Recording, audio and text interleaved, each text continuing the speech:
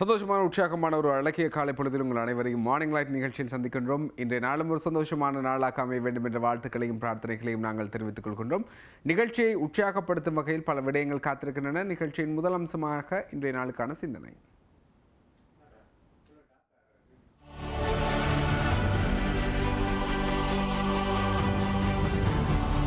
எப்படி பாராட்டுவதென்று தெரியாமல் அறியாத விடயத்தை குறை சொல்லாதீர்கள்.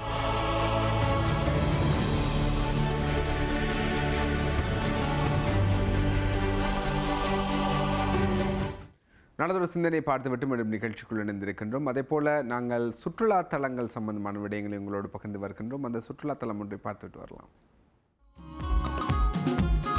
பேருவளை என்பது இலங்கையின் தென்மேற்கு கரையில் அமைய பெற்றிருக்கின்ற ஒரு உல்லாச நகரமாகும். இந்த நகரத்திலே இலங்கை தீவின் முதலாக கிறிஸ்துக்கு பின் 8ஆம் நூற்றாண்டில் முஸ்லிம் வணிகர்கள் வந்திறங்கியமை குறிப்பிடத்தக்கது. முஸ்லிம்கள் இப்போது அங்கு குறிப்பாக சீனங்கோட்டை எனப்படும் இடத்தில் பெருமளவில் வாழ்ந்து வருகின்றனர். அவர்களின் பெரும்பான்மையானோர் இரத்தினக்கல் வியாபாரிகளாக காணப்படுகின்றனர். இலங்கையின் மிக பழமையான பள்ளிவாசல் ஒன்றான மஸ்ஜிதுல் அப்ரார் என்ற பள்ளிவாசல் அங்கு அமைய பெற்றிருக்கின்றது. இந்த நகரத்தில் மலைப்பாங்கான இடத்தில் அரபிகளால் இப்பள்ளிவாசல் அமைக்கப்பட்ட கருதப்படுகிறது.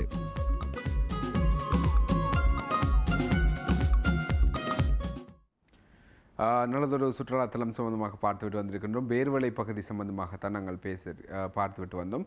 குறிப்பாக இன்றைய தினம் ஆண்கள் சம்பந்தமாகத்தான் பேசியிருக்கின்றோம்.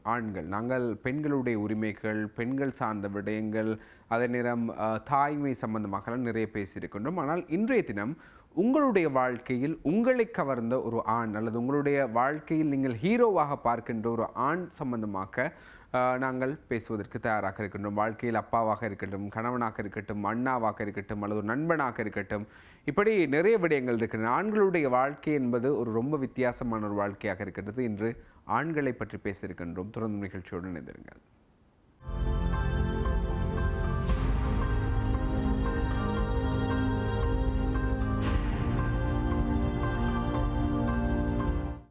மார்னிங் லைட் நிகழ்ச்சியோடு இணைந்திருக்கின்றீர்கள். நவம்பர் 19ஆம் தேதி சர்வதேச ஆண்கள் தினமாக அனுஷ்டிக்கப்படுகின்றது. இந்த சர்வதேச ஆண்கள் தினத்தை மையப்படுத்தி நாங்கள் ஆண்களை பற்றி இன்றைய தினம் நாங்கள் கதைக்க இருக்கின்றோம். உங்களுடைய வாழ்க்கையில் எல்லோருக்கும் ஒரு ஆண் ஒரு முக்கியமான இடத்தில் பங்கு வகிக்கக்கூடியவராக இருந்திருப்பார்கள். ஆண்களுடைய வாழ்க்கை சம்பந்தமாக அவர்களுடைய வாழ்க்கையில் எதிர்நோக்குகின்ற சவால்கள், அவர்கள் எதிர்நோக்குகின்ற பிரச்சனைகள் என நிறைய விடயங்கள் இருக்கின்றன. சாதாரணமாக இவை பொதுவெளியில் பேசப்படுவது குறைவு. ஆண்களை பொறுத்தவரையில் வீரம் மிக்கவர்களாகவும் அவர்கள் ரொம்பவே திடகாத்திரமானவர்களாகவும் எதை வேண்டுமானாலும் பயமில்லாமல் செய்யக்கூடியவர்கள் என்ற மனோநிலையோடு எங்களுடைய பொது புத்தியில் விதைக்கப்பட்டிருக்கின்றது.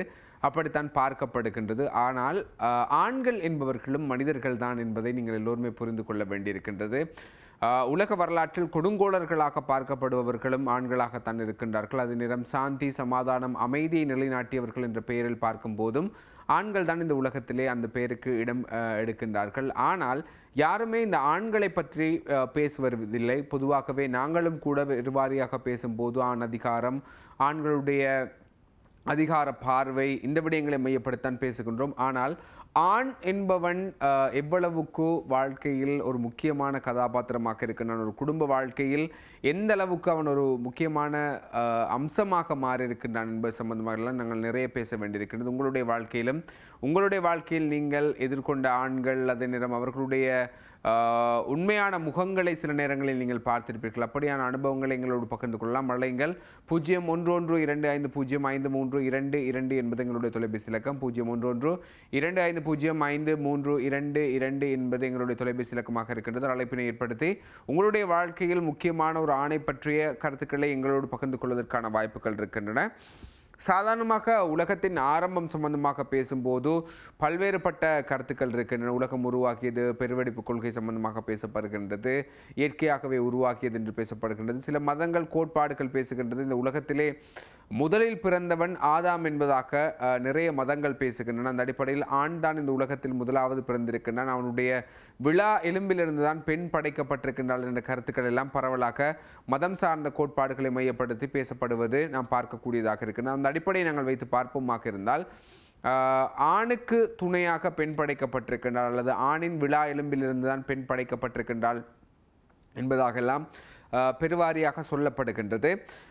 இந்த ஆண் என்பவன் ஒரு சமூக நீரோட்டத்துக்குள்ளே ஒரு சமூக மட்டத்தில் ஒரு குடும்ப மட்டத்தில் பொருளாதார மட்டத்தில் எல்லாம் ஏன் இவ்வளவு தூரம் முக்கியத்துவம் வாய்ந்தவனாக பார்க்கப்படுகின்றான்? ஆணை பொறுத்தவரையில் ஆரம்ப காலத்தில் நாங்கள் கோத்திர யுகம் அல்லது கல்யுகத்துக்கு சென்று பார்ப்போமாக இருந்தால் அந்த காலத்தில் மனிதனுக்கு சாப்பிடுவதற்கு உணவாக அவன் மிருகங்களை வேட்டையாடித்தான் சாப்பிட வேண்டியிருந்தது. ஆகவே அந்த மிருகங்களை வேட்டையாடி கொண்டு வந்து கொடுப்பவன், அந்த குடும்பத்தின் பசியை தீர்ப்பவன் என்ற அடிப்படையில் ஆணுக்கான ஒரு முதலிடம் ஏதோ ஒரு வகையில் கொடுக்கப்படுகின்றது. பெண்கள் ஆண்களை விட உடலியல் ரீதியாக பலவீனமானவர்களாக இருக்கின்றார்கள். ஆகவே ஆண் பலமானவன் பலசாலியாக இருக்கின்றான். அவன்தான் அந்த ஒட்டுமொத்த கட்டமைப்பை, அந்த குடும்பம் என்கின்ற கட்டமைப்பை பார்த்து கொள்ள வேண்டும். அவன்தான் அந்த குடும்பத்தை ஆதரிக்க வேண்டும். அவன்தான் அந்த குடும்பத்துக்காக உழைத்து கொடுக்க வேண்டும் என்பது எங்களுடைய கல்யுகத்திலிருந்து வந்த ஒரு விடயமாக பார்க்கப்படுகின்றது. ஆனால் இன்று அந்த நிலை ரொம்பவே மாறி இருக்கின்றது. இந்த நிலை மாறி இன்று ஆணும் பெண்ணும் சரிநிகராக இருக்கின்றார்கள். ஒரே தொழிலை செய்கின்றார்கள், ஒரே மாதிரி பணம் சம்பாதிக்கின்றார்கள், ஒரே மாதிரி சிந்திக்கின்றார்கள், ஒரே மாதிரி செயற்பாடுகளை முன்னெடுக்கின்றார்கள். ஆனால் ஒரு குடும்பத்தில் ஆண் என்பவன் ஒரு முக்கியமான கதாபாத்திரத்தை வகிக்கின்றான் என்பதை யாராலுமே மறுத்துவிட முடியாது. ஒரு குடும்பம் என்று பார்க்கும்போது குடும்பத்தின் தலைவனாக செயற்படுபவன் ஆணாகத்தான் இருக்கின்றான். ஆனால் நிறைய ஆண்களை பொறுத்தவரையில் நினைப்பது இவன் ஒரு கொடூரமான நபராக இருப்பான், அல்லது முகத்தை ரொம்பவே ரஃப்பாக வைத்துக் கொள்பவன், அல்லது ஒரு டாம்பிகமான உடல் கட்டமைப்போடு இருப்பவன். ஆகவே இவன் எதுவுமே ஆசா பாச உணர்வுகள் எதுவுமே இல்லாத ஒரு ஜடம் என்று நினைக்கின்ற சூழ்நிலைகள் நிறையவே இருக்கின்றன. ஆனால் அப்படி கிடையாது. ஒரு ஆண்களுக்குள்ளேயும் ஒரு உண்மையான வழிகள் இருக்கின்றன, உண்மையான உணர்வுகள் இருக்கின்றன, அன்புக்கான அடையாளங்களும் இருக்கின்றன. நானும் ஒரு ஆணாக இருந்து நான் சார்ந்து பழகின்ற ஆண்கள் என்று எத்தனையோ பேரை மையப்படுத்தி எங்களால் பேசக்கூடியதாக இருக்கும். அவர்கள் ஒவ்வொருவருக்குள்ளேயும் இருக்கின்ற வலிகளும் ரணங்களும், அந்த குடும்பத்துக்காக ஏதாவது செய்துவிட வேண்டும், தனது மனைவிக்காக ஏதாவது செய்துவிட வேண்டும், தனது பிள்ளைகளுக்காக ஏதாவது செய்துவிட வேண்டும், தனது அம்மாவுக்காக ஏதாவது செய்துவிட வேண்டும், அண்ணனுக்காக ஏதாவது செய்துவிட வேண்டும் என்ற அந்த உணர்வு இருக்கின்றது.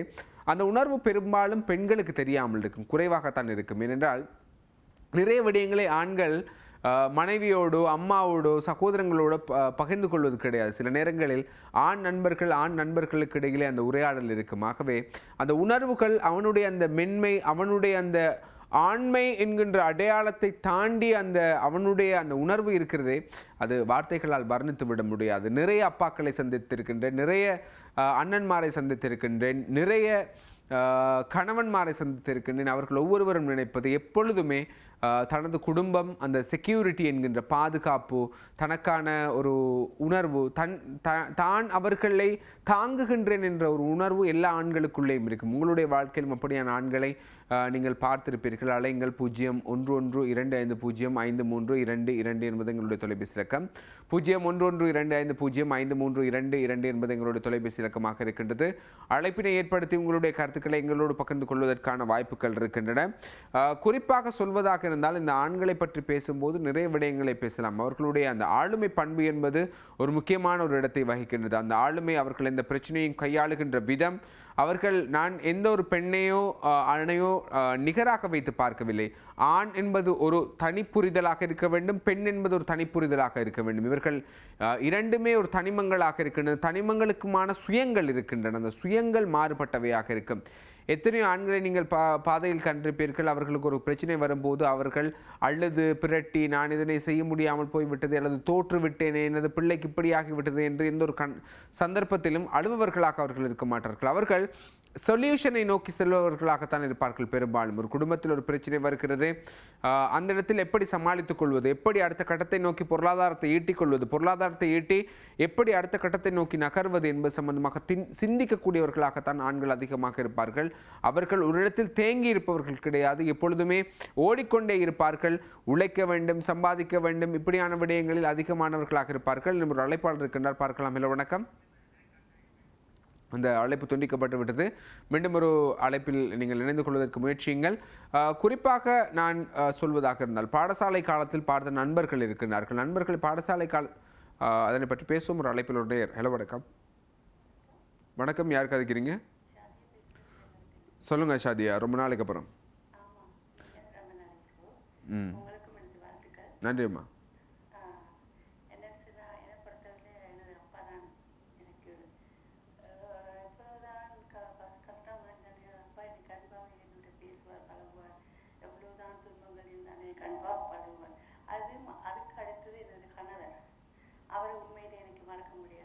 அவர் எனக்கு நான் அவர் செய்கிறேன்னு சொன்னால் அவர் எனக்கு இருக்கணும் 3 வருஷத்துக்கு ஆளணும் அப்படின்னு சொன்னால் நாங்கள் அவர் அன்பாக இருக்கிறதுக்கு காரணம் வந்து நானாகவும் இருக்கிறேன்.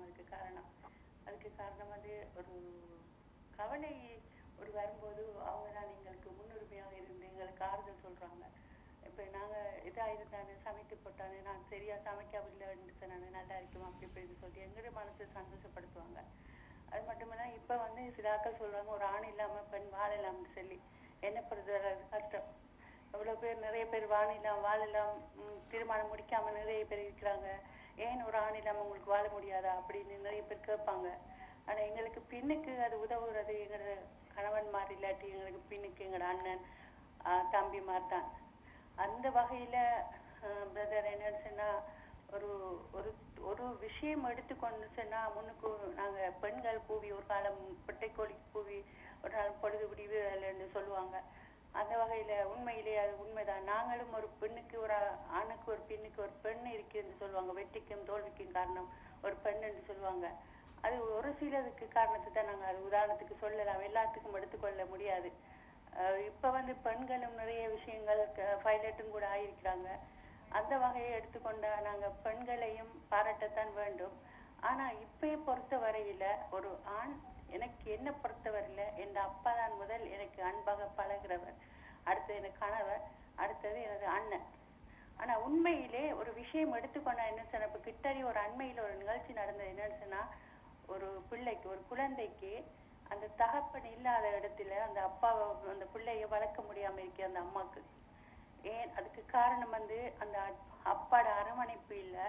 அடுத்து வந்து அந்த அப்பாவுக்கு ஒரு உதவிக்கு ஒருத்தருமே இல்லை அந்த பிள்ளைக்கு. அந்த அம்மா கஷ்டப்படுறா. என் கணவன் வந்து வெளியே போயிட்டாரு, என் பிள்ளையை பார்ப்பதுக்கு யாருமே இல்லையே, எவ்வளவுதான் உறவினர்கள் இருந்தாலும் தன் அப்பா இருக்கிற மாதிரி இல்லையே என்று சொல்லி அதே இயக்கத்தில் அந்த பிள்ளைங்க மேங்கி கொண்டிருக்கிறது. எனக்கு பல விஷயங்கள் உங்களோட பேசலாம் இந்த நிகழ்ச்சியில. ஆனால் நிறைய பேருக்கு நான் வாய்ப்படுத்தி இப்படியா இருக்கிறேன். நன்றி, வணக்கம். நன்றி அம்மா. இந்த ஆண்களை பற்றி பேசும்போது வித்தியாசமான பல விடயங்கள் இருக்கின்றன. பாடசாலை காலத்தில் நண்பர்களோடு நாங்கள் பழகியிருப்போம், ஆண் நண்பர்களோடு. பெரும்பாலும் அந்த கலவன் பாடசாலைகள் கற்றவர்களுக்குள்ளே அந்த விடயம் தெரியும். நானும் ஒரு கலவன் பாடசாலையில் கற்றிருக்கின்றேன். அந்த படிக்கின்ற காலத்திலிருந்து ஒரு உணர்வு ஏற்படும். என்னவென்றால் எங்களுடைய கிளாஸ் பெண் பிள்ளைகளாக இருந்தாலும் கூட அவர்களுக்கு ஒரு பாதுகாப்பாக இருக்க வேண்டும் என்ற உணர்வு இந்த கலவன் பாடசாலையில் படித்த எல்லா பெண் பிள்ளைகளுக்கும் அந்த அனுபவம் இருக்கும் என்று நான் நினைக்கின்றேன். எப்பொழுதுமே வெளியிலே ஒரு இடத்துக்கு செல்வதாக இருந்தாலும் அது எங்களோட கிளாஸ்மேட்ஸ், எங்களோட பிள்ளைகள், நாங்கள் அவர்கள் எப்பொழுதுமே பாதுகாப்பாக வைத்திருக்கணும்.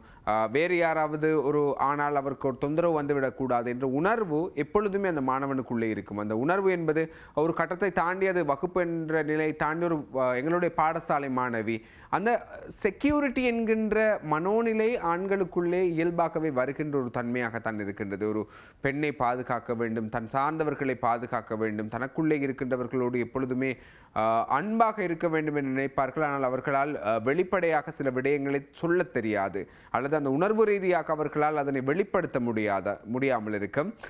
ஆனால் அவர்களுடைய அன்பு என்பது அது ஒரு வெளியிலே தெரியாத ஒரு மறைக்கப்பட்ட ஒரு அன்பாக இருக்கும்.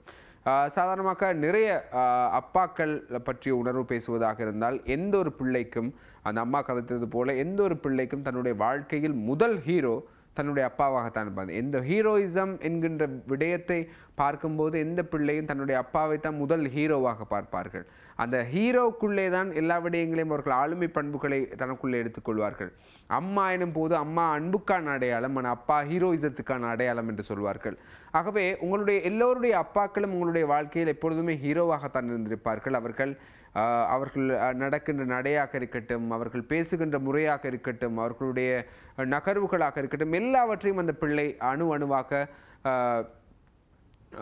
பின்பற்றக்கூடியவர்களாக இருப்பார்கள். நானும் ஒரு அப்பாவாக இருக்கின்றேன். என்னுடைய குழந்தை கூட சில நேரங்களில் நான் பேசுகின்ற விதமாக இருக்கட்டும், நான் நடக்கின்ற விதமாக இருக்கட்டும், எல்லா விடயங்களையும் அந்த பிள்ளைகள் உணர்கின்ற அவர்கள் அந்த அப்பா எனும் போது அப்பாக்குள்ளே ஒரு செக்யூரிட்டி இருக்கின்றது, அப்பா இருக்கும்போது ஒரு தைரியம் இருக்கின்ற மனோநிலை அந்த பிள்ளைகளுக்கு வரும். ஆகவே ஆண்கள் என்பவர்கள் அண்மையில் பார்த்த திரைப்படம் ஆண்களும் ஒரு வகையான தேவதைகள் தான், அது ஒரு ஆண் தேவதைகள். இன்னும் ஒரு அழைப்பாளர் பார்க்கலாம். ஹலோ, வணக்கம்.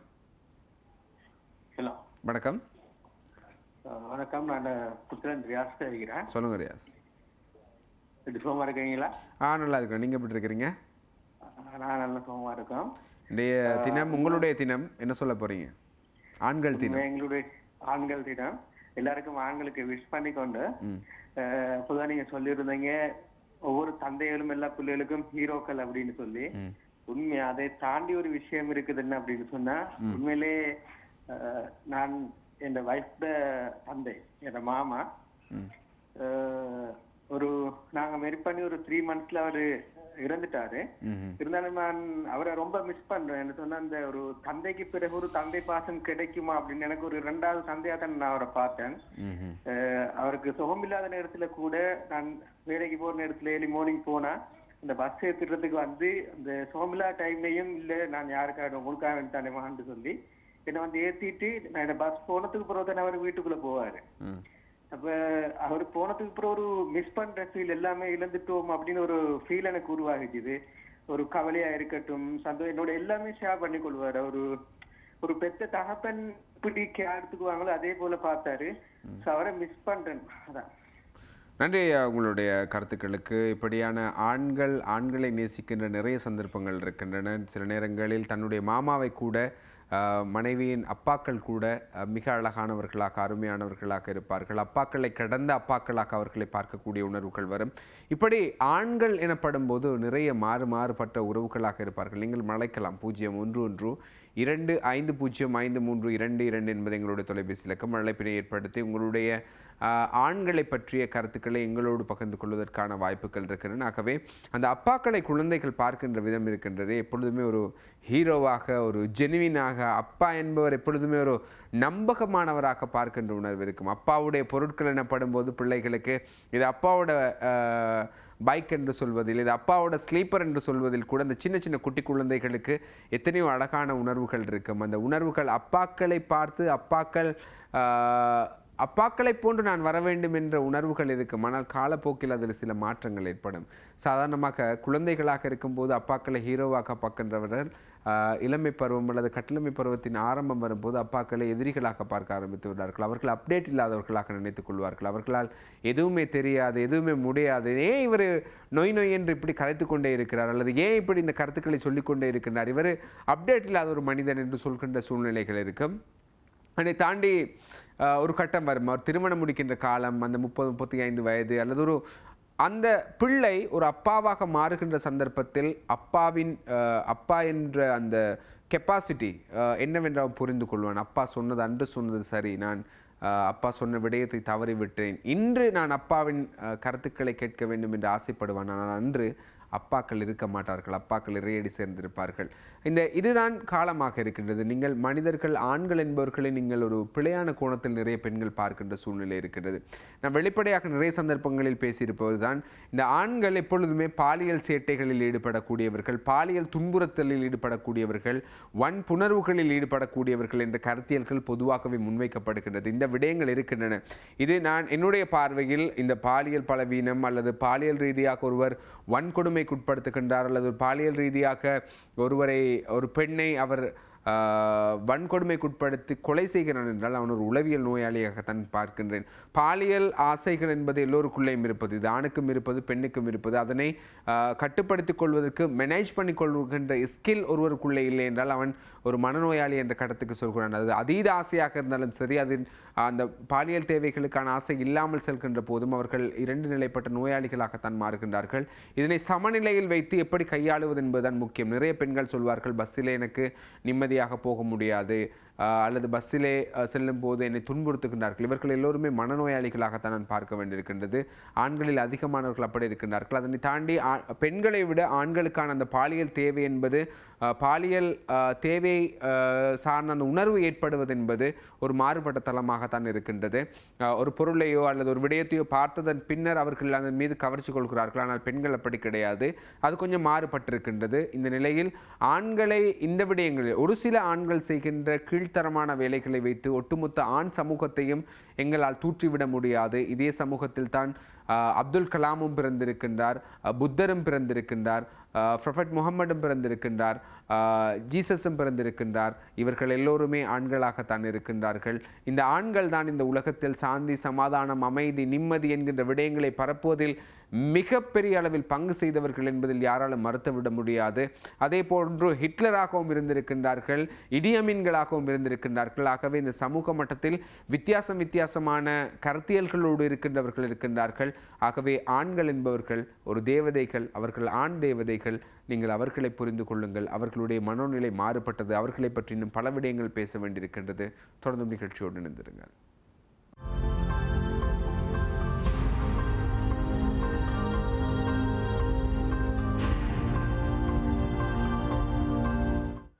மார்னிங் லைட் நிகழ்ச்சியோடு இணைந்திருக்கின்றீர்கள்.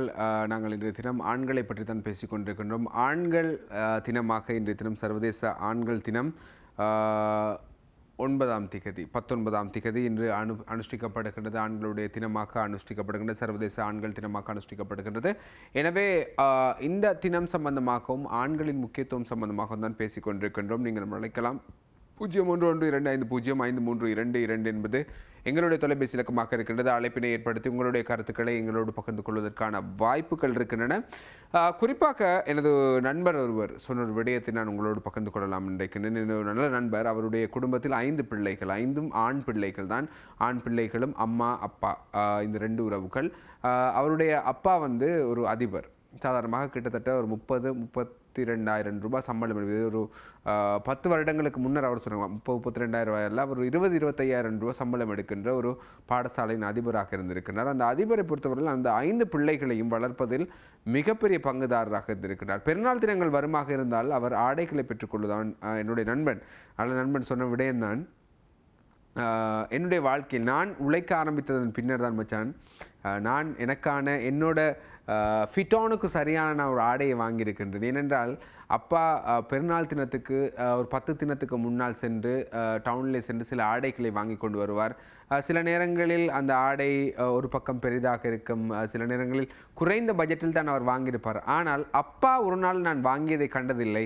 அவரிடம் ஒரு ஷர்ட் இருக்கின்றது, ஒரு சாரம் இருக்கின்றது. இந்த ஷர்ட்டையும் சாரத்தையும் அவர் கபட்டிலே எப்பொழுதுமே வைத்திருப்பார். அயன் பண்ணி அழகாக வைக்கப்பட்டிருக்கும். அது பெருநாள் தினத்துக்காக உடுப்பதற்காக. பல வருடங்களாக நான் அதனை கண்டதே கிடையாது. அந்த அப்பா எங்களுக்கு வாங்கி கொடுப்பார். நாங்களும் ஒரு நாளும் அவர் வாங்கி கொண்டு வருவதை இது சிறிசாக இருக்கின்றது அல்லது பெரிதாக இருக்கின்றது என்று ஒரு நாளும் சொன்னது கிடையாது. அவர் தருவதை நாங்கள் சந்தோஷமாக கொடுத்துக்கொள்வோம். இப்படித்தான் எங்களுடைய வாழ்க்கையில் பெருவாரியான காலப்பகுதி இருந்தது என்று அந்த நண்பன் சொல்வான். உண்மையில் ஆண்கள் இப்படித்தான். ஆண்களை பொறுத்தவரையில் அப்பா வாங்கி கொடுக்கின்ற ஆடைகளை அணிந்து கொண்டிருக்கின்ற எத்தனையோ இளைஞர்கள் இருக்கின்றார்கள். எத்தனையோ குடும்பத்தில் மூத்த பிள்ளைகள் இருக்கின்றார்கள். நிறைய பேர் குடும்பத்தின் கஷ்டத்தை நிறையவே தெரிந்தவர்களாக இருப்பார்கள். அவர்களுக்காக என்று வாழ்ந்தது கிடையாது. அவர்களுடைய தங்கைக்காக, அவருடைய தம்பிக்காக, அவருடைய தம்பியின் படிப்புக்காக அவருடைய படிப்பை விட்ட சந்தர்ப்பங்கள் இருக்கின்றது. நன்றாக படிக்கக்கூடிய அண்ணன்மார் இருந்திருப்பார்கள், மூத்த அண்ணன்மார் நிறைய பேர் இருந்திருப்பார்கள்.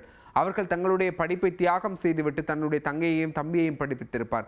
அவர்கள் நல்ல நிலையில் இருப்பார்கள். இப்படி வாழ்க்கையில் நிறைய அண்ணன்மாரும் அப்பாக்களும் இருக்கின்றார்கள். அப்பாக்களை பொறுத்தவரையில் அப்பாக்கள் தங்களுக்கென்று ஆசைப்படுகின்ற பொருட்களை ஒரு நாளும் வாங்கியிருக்க மாட்டார்கள். ஆனால் தன்னுடைய பிள்ளை ஆசைப்படுகிறது என போது அதுக்காக செய்திருப்பார்கள். ஏனோ தெரியவில்லை, நானும் ஒரு அப்பாவாக இருந்து அந்த உணர்வுகளை நான் உங்களோடு பகிர்ந்து கொள்ளலாம் நினைக்கிறேன். நீங்களும் இளம் அப்பாக்களாக இருப்பீர்கள்.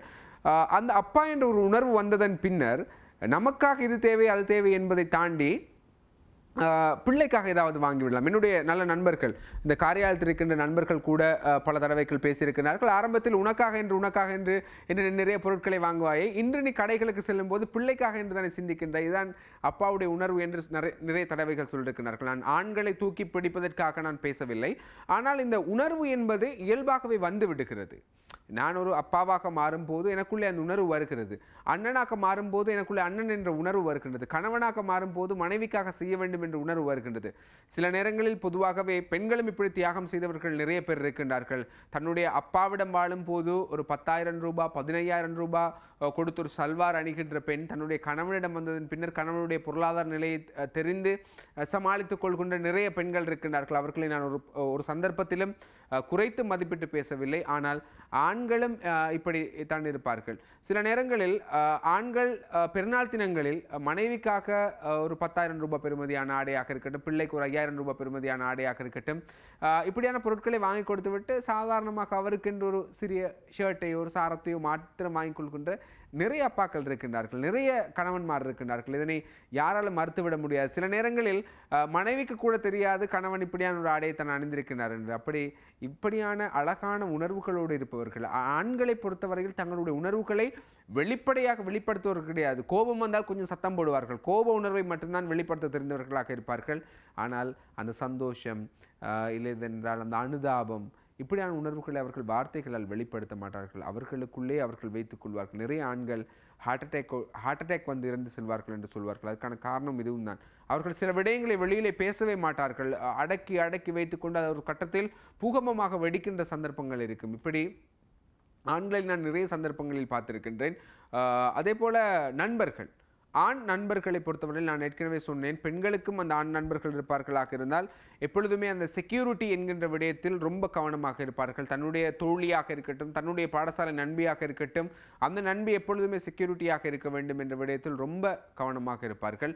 அதே போல காதலியாக இருக்கட்டும், காதலியாக இருக்கும் போது அவளுக்காக எது வேண்டுமென்றாலும் செய்வார்கள். அவர் சில நேரங்களில் நான் நிறைய நண்பர்களை பார்த்திருக்கின்றேன். என்னுடைய சமவயது நண்பர்களாக இருக்கட்டும், என்னோடு பணிபுரிகின்ற நண்பர்களாக இருக்கட்டும், சில நேரங்களில் கொழும்பிலே அவர் பணிபுரிந்து கொண்டிருப்பார். அவருடைய காதலி ஈஸ்டர்ன் யூனிவர்சிட்டியிலே படித்துக் கொண்டிருப்பார். அவர் இங்கே இருந்து ஈஸ்டர்னுக்கு செல்வார்.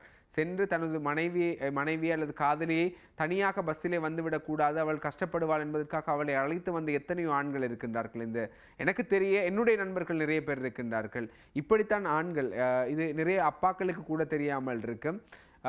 சாதாரணமாக சொல்லப்போனால் தன்னுடைய மக்களை ஒருவர் காதலிக்கின்றார் என்றால் அதில் ஒரு பிழையான கோணத்தில் நின்று பார்ப்பவர்கள் தான் இருப்பார்கள். ஆனால் காதலிக்கின்ற எந்த ஆணும் அந்த பெண்ணை அடைந்து கொள்ள வேண்டும் அல்லது அவளிடம் அந்த காமப்பசியை தீர்த்து கொள்ள வேண்டும் என்பதற்காக மாத்திரம் எந்த ஒரு ஆணும் காதலிப்பது கிடையாது. அவளை தன்னில் ஒருத்தியாக பார்க்கின்ற நிறைய ஆண்களை பார்த்திருக்கின்றேன். என்னுடைய அனுபவத்தில் என்னுடைய நண்பர்களில் நான் நிறைய பேரை பார்த்திருக்கின்றேன்.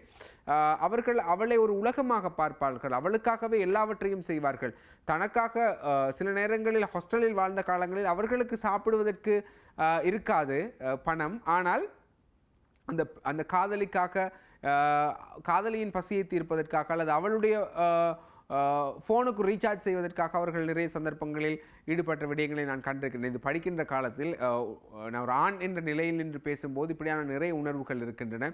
அது யாராக இருந்தாலும், ஒரு வயதான ஒரு பாட்டியாக இருந்தாலும் சரி, ஒரு தோழியாக இருந்தாலும் சரி, யாரையும் எப்பொழுதுமே பாதுகாக்க வேண்டும், அவர்களுக்கான செக்யூரிட்டியை வழங்க வேண்டும் என்பதில் ரொம்பவுமே ஆர்வமாக இருப்பார்கள். அதே நேரம் ஆண் நண்பர்களுக்கு செய்கின்ற விடயங்கள் இருக்கின்றனவே, அவற்றை வார்த்தைகளால் வர்ணித்து விட முடியாது.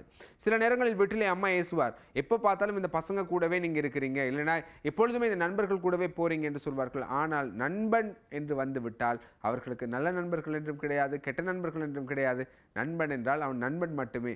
அவர்களுக்காக எது வேண்டுமென்றாலும், எத்தனை விடயங்கள் வேண்டுமென்றாலும் அவர்கள் இறங்கி செய்யக்கூடியவர்களாக இருப்பார்கள். சாதாரணமாக சொல்வதாக இருந்தால், தனக்கு தேவை ஒரு 10,000 ரூபாய் காசு தேவை, ஆனால் எனது நண்பன் அந்த 10,000 ரூபாய் காசியால் ஏதாவது ஒரு உதவி பெறுகின்றான் அல்லது அவனுக்கு தேவைப்படுகிறது என்றால் அந்த சந்தர்ப்பத்தில் எந்த ஒரு சிந்தனையும் இல்லாமல் தூக்கி கொடுப்பவர்கள் தான் ஆண் நண்பர்களாக இருக்கின்றார்கள். அது மாத்திரமல்லாமல் குடும்ப வாழ்க்கையாக இருக்கட்டும், அவர்களுடைய பிரச்சனைகளாக இருக்கட்டும், எதுக்கு வேண்டும் என்றாலும் அவர்கள் முன்னால் இறங்கி நிற்கக்கூடியவர்களாக இருப்பார்கள். நீங்கள் நிறைய பார்த்திருப்பீர்கள், கல்லூரிகளில் படிக்கின்ற நண்பர்கள் கல்யாணம் அல்லது மரண வீடு இப்படி என்று வந்தால் எவ்வளவு மும்முரமாக செயற்படுகின்றார்கள். அது வேறு எந்த உறவும் கிடையாது, வேறு எந்த பெனிஃபிட்டும் கிடையாது. நட்பு என்கின்ற ஒரு காரணத்துக்காக மட்டும் நண்பர்கள் எந்த லெவலுக்கும் நண்பர்களுக்காக இறங்குவார்கள். இதுதான் ஆண்களுடைய மனோநிலைகள் ரொம்பவே மாறுபட்டது. அந்த மனோநிலையை நீங்கள் சரியாக புரிந்து கொள்வீர்களாக இருந்தால் ஆண்களை ஒரு வன்மமானவர்களாகவும் கொடுங்கோளர்களாகவும் நீங்கள் ஒரு நாளும் பார்க்க மாட்டீர்கள். உங்களுடைய வாழ்க்கையில் நீங்கள் பார்த்து ரசித்த ஆண்கள் பற்றி சொல்லுங்கள். அலைங்கள் 0112250532 என்பது எங்களுடைய தொலைபேசி இலக்கம். தொடர்ந்து நிகழ்ச்சியோடு இணைந்திருங்கள்.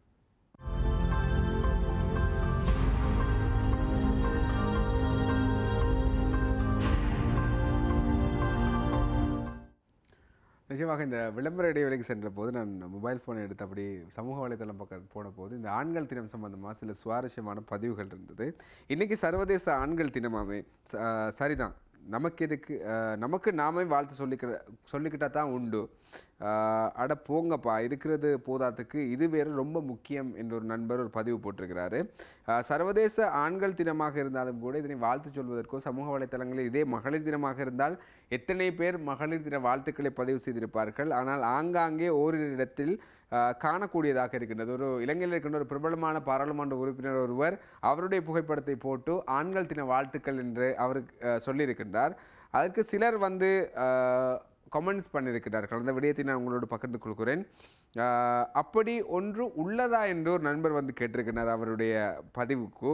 அப்படி ஒன்று இருக்கோ, நன்றி உங்களுக்கு வாழ்த்துக்கள் என்று அந்த பாராளுமன்ற உறுப்பினருக்கு ஒரு சிலர் வந்து வாழ்த்து தெரிவித்திருக்கிறார்கள். இதுதான் இன்றைய ஆண்களுக்கான நிலையாக இருக்கின்றது. ஆண்கள் தினம் என்ற ஒரு விடயம் கூட தெரியாமல் இருக்கின்ற ஒரு சூழலில் நாங்கள் வாழ்ந்து கொண்டிருக்கின்றோம். ஆண்கள் பெண்கள் தெய்வமாக பார்க்கப்படுகின்றார்கள், மாதாக்கள் கடவுளுக்கு நிகராக பார்க்கப்படுகின்றார்கள். ஆனால் இந்த அப்பாக்களுக்கு பின்னால் இருக்கின்ற வழிகளும் அவர்கள் சுமக்கின்ற சுமைகளும் பற்றி யாரும் பேசுவதில் கிடையாது. அந்த நண்பர் போட்டிருந்தது போல எங்களுடைய தினத்தில் நாங்களே எங்களுக்கு வாழ்த்து சொல்லிக்கிட்டா தான் என்று தான் சொல்ல வேண்டியிருக்கிறது. நான் தான் உட்கார்ந்து பேச வேண்டியிருக்கின்றது. எத்தனை பெண்கள் இந்த ஆண்களை பற்றி பேசுகின்றார்கள். சாதாரணமாக ஆண்களுக்கான வாழ்த்துக்கள் சொல்லக்கூட யாருக்கும் ஞாபகம் வருவதும் இல்லை. ஏனென்றால் அவர்கள் அந்த அளவுக்கு அந்த சென்சிட்டிவான விடயங்கள் மீது ஆர்வம் கொள்ளாதவர்கள். அவர்கள் அந்த விடயங்களை எங்களுக்கு ஒரு அவர்களுடைய பிறந்த நாளை கூட அவர்கள் கண்டுகொள்ள மாட்டார்கள். பிறந்த நாளாக இருக்கட்டும், பெருநாள் தினமாக இருக்கட்டும், அவர்களாக வாழ்ந்துவிட்டு செல்வார்கள். அவர்களுக்கு இந்த விடயங்கள் எல்லாம் முக்கியமாக தெரியாது. நீங்கள் அழைக்கலாம், விருப்பம் என்றால் ஆண்களுக்கு வாழ்த்து சொல்லலாம். 0112250532 என்பது எங்களுடைய தொலைபேசி இலக்கமாக இருக்கின்றது. எனவே இந்த ஆண்களை பொறுத்தவரையில் ஆண்களுடைய உணர்வுகள் வித்தியாசப்பட்டது. தாய்மை சம்பந்தமாக நாங்கள் பேசுகின்றோம். 10 மாதங்கள் கருவிலே சுமந்து அந்த தாய் வழிகளை உணர்ந்தவளாக அந்த குழந்தையை பெற்றெடுக்கின்றாள் என்று நாம் நிறைய பேசுகின்றோம். நிறைய கவிதைகள் வடிக்கின்றோம், நிறைய காவியங்கள் வடிக்கின்றோம். ஆனால் 10 மாதங்கள் சுமக்கின்ற அந்த பெண்ணையும் தன் தோளிலேயும் சுமந்து, மனதிலேயும் சுமந்து, கண்களுக்குள்ளேயும் சுமந்து, பின்னர் அந்த பிள்ளை பிறந்ததன் பின்னர் அந்த பிள்ளையையும் தன் மனைவியையும் வாழ்க்கை பூராக சுமக்கின்றவன் தான் ஆணாக இருக்கின்றான். ஆண் என்பவன் ஒரு ஆண்மைக்கான அடையாளம். ஆண்மை என்பது அந்த குடும்பத்தை, பொறுப்பை, சுமைகளை சுமக்கின்ற ஒரு அடையாளமாக இருக்கின்றது. அவர்களை பொறுத்தவரையில் அவர்கள் ஒரு நாளும் தங்களுடைய தேவைகளையோ தங்களுடைய உணர்வுகளையோ வெளிப்படுத்தாதவர்களாகத்தான் இருப்பார்கள். ஆனால் அவர்களுக்கான தேவைகள் எனக்கு ஒரு நெருக்கமான ஒரு குடும்பத்தில் ஒரு சம்பவம் நான் பார்த்திருக்கின்றேன். அங்கே இருக்கின்ற அந்த குடும்ப தலைவர் அவருடைய 3 மகள்மார்களையும் படிக்க வைத்து குடும்பத்தையும் பார்த்து ரொம்ப அருமையாக அந்த குடும்பத்தை கட்டிக்காத்த ஒரு ஆணாக இருக்கின்றார். ஆனால் அவர் எந்த ஒரு சந்தர்ப்பத்திலும் சில நேரங்களில் அவர் நோய்வாய்ப்பட்டு உறங்கி இருக்கும்போது அவருடைய மனைவி சொல்ல நான் கேட்டிருக்கின்றேன், அவர் சும்மா நடிப்பு.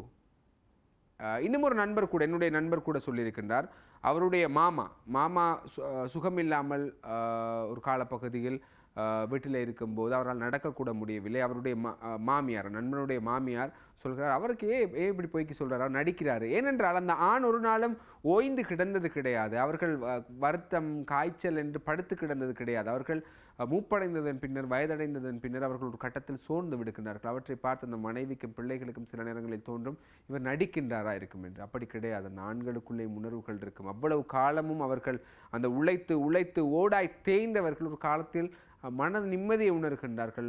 காய்ச்சல் வரும்போது கொஞ்சம் படுக்க வேண்டும் என்று உணர்கிறார்கள். அவர்கள் மனைவி வந்து ஆதரிக்க வேண்டும், பிள்ளை தனக்கு மருந்து கொடுக்க வேண்டும் நினைப்பார்கள். ஆனால் அவர்கள் அதனை பெரிதாக கண்டுகொள்வதில்லை. அது ஏதோ நடிப்பு என்று சொல்கின்ற நிறைய பெண்களை நான் பார்த்திருக்கிறேன். இந்த நிலையை தயவு செய்து மாற்றிக்கொள்ளுங்கள். அழைப்பில் இன்னும் ஒரு நேர். ஹலோ வணக்கம். ஹலோ வணக்கம். வணக்கம், பேசுவேன். சொல்லுங்க ஜெய்னப். எனது கணவரும் மிகவும் கஷ்டப்பட்டு இருக்காரு. எங்க இருந்து ஜெய்னப் பேசுறீங்க? நாங்க பானதுரையில இருந்து. எங்க? பானதுரை. சொல்லுங்க ஜெய்னப், உங்களுடைய கணவரை பற்றி. அவர் மிகவும் கஷ்டப்பட்டு எங்களை பார்க்கிறார்கள். 4 ஆண் குழந்தைகள். ஹலோ, சொல்லுங்கம்மா. நாங்க கஷ்டப்பட்டு மிக்க 4 ஆண் குழந்தையை வளர்த்திக்கிறோம். 5 பேருமே ஆண்களான இந்த சுதி நாங்கள் 5 பேருக்குமே ஆண்களுக்கு வாழ்த்துக்களை தெரிவித்துக் கொள்கிறேன். ஒருவர் நோலமீட்டு டீச்சராக இருக்கின்றார், மற்றவர் ஹார்ட்வேரில் வேலை செய்கிறார், மற்றவர் பேராதர் யூனிவர்சிட்டியில் இருக்கின்றார் இன்ஜினியராக, மற்றவர் ரோல் செய்கிறார் இந்த வருடம். அனைவருக்கும் எனது ஆண் தின வாழ்த்துக்களை தெரிவித்துக் கொள்கிறேன். நன்றிம்மா, நன்றி. உங்களுடைய பிள்ளைகளுக்கும் உங்களுடைய கணவருக்கும் வாழ்த்து தெரிவித்திருக்கின்றீர்கள். ரொம்ப நன்றி. உண்மையில் ஒவ்வொரு ஆண்களுக்கு பின்னாலும் நிறைய வழிகள் இருக்கின்றன. அந்த வழிகளை நாங்கள் சரியாக உணர்ந்து கொள்ள வேண்டும். ஒரு நாளும் ஆண்கள் காய்ச்சல் வந்து விட்டது, எனக்கு தலை வலிக்கிறது, பல் வலிக்கிறது என்று ஒரு நாளும் மனைவியிடமோ அல்லது பிள்ளைகளிடமோ சொல்லிக்கொண்டு அவர்கள் இருப்பது கிடையாது. அவர்களுடைய தொழிலுக்கு அவர்கள் சென்று கொண்டே இருப்பார்கள், அவர்களுடைய வேலைகளை பார்த்து கொண்டே இருப்பார்கள். ஆகவே இந்த ஆண்கள் என்பவர்கள் வீரர்கள் தான். உண்மையில் வாழ்க்கையில் அவர்களுடைய அந்த திடமான உடலோடு அவர்கள் முன்னோக்கி நகர்வது என்பது அவர்கள் ஒரு வீரமானவர்கள் தான்.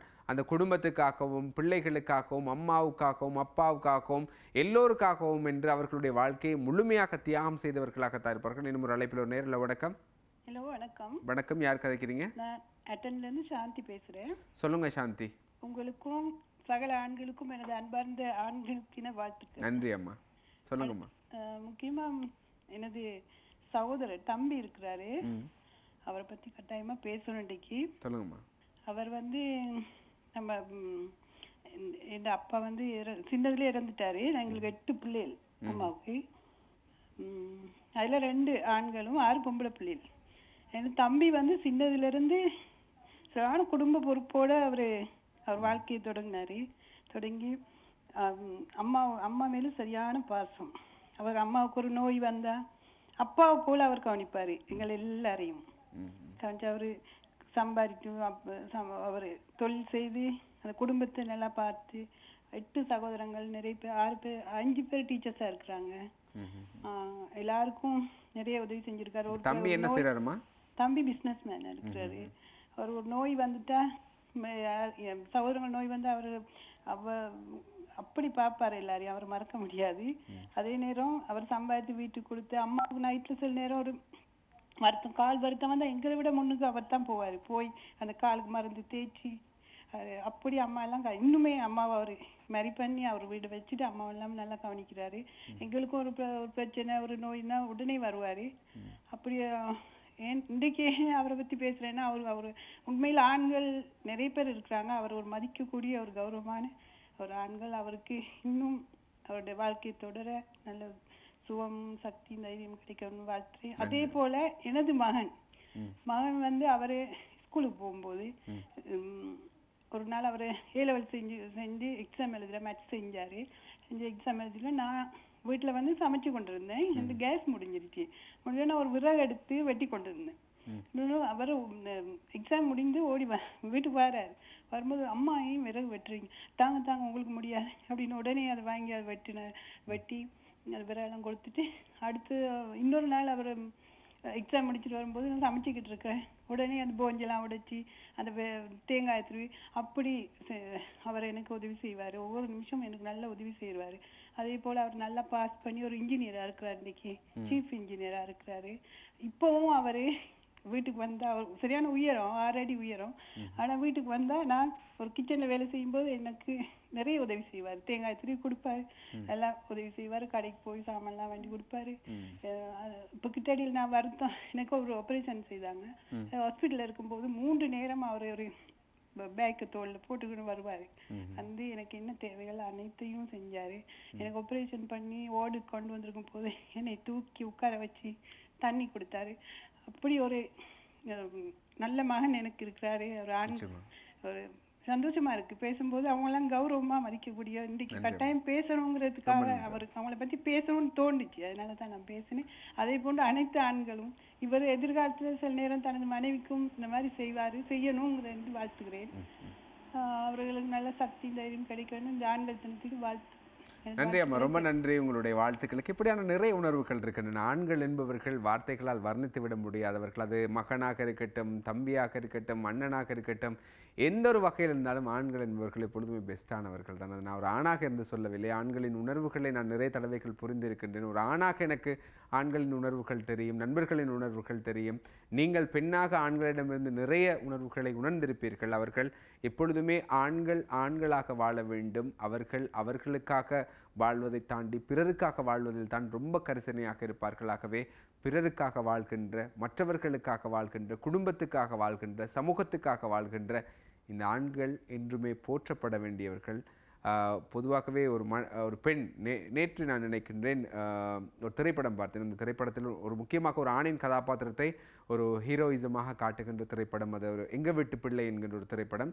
அதிலே அவருடைய காதலி சிவகார்த்திகேயனுடைய காதலி சொல்வார், நீ உன்னோட அம்மாவை பார்த்துக்கிறது போல என்னை பார்த்துக்காத, உனக்கு பிறக்க போகிற குழந்தையை பார்த்துக்கிறது போல என்னை பார்த்துக்கொண்டு. அப்படி நிச்சயமாக அம்மாக்களுக்கு நிகராக மனைவிகளை பார்க்கின்ற, தன் பிள்ளைகளுக்கு நிகராக மனைவியை பார்க்கின்ற எத்தனையோ ஆண்கள் இருக்கின்றார்கள்.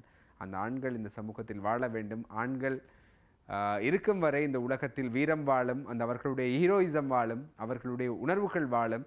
ஆனால் அந்த உணர்வுகள் பெருவாரியாக வெளியிலே தெரியாத உணர்வுகளாக இருக்கட்டும். ஆண்கள் மதிக்கப்பட வேண்டியவர்கள். ஆண்கள் சில ஆண்கள் செய்கின்ற கேவலம் கெட்ட விடயங்களால் அவர்கள் புறக்கணிக்கப்படுகின்ற சூழ்நிலை இருக்கின்றது. கேவலம் கெட்டவர்களை நோயாளிகளாக ஒவ்வொரு ஆணும் நாங்களும் புறக்கணிக்கின்றோம். ஆகவே அவர்களை தாண்டி ஆண்கள் இந்த உலகத்தில் வாழும் வரையில் பெண்களுக்கு என்றும் பாதுகாப்பு இருக்கும். ஆகவே ஆண்கள் என்றும் தேவதைகள், அவர்கள் ஆண் தேவதைகள் என்ற விடயத்தை சொல்லிவிட்டு உங்களிடம் விடைபெறுகிறேன். ஒரு ஆண் தயாரிப்பாளர் தான் மிஸ்பாவோடு விடைபெற்றுக் கொள்ளும் நான் பிஸ்ரின் மின்முன் நிகழ்ச்சியை சந்திக்கலாம். நன்றி, வணக்கம்.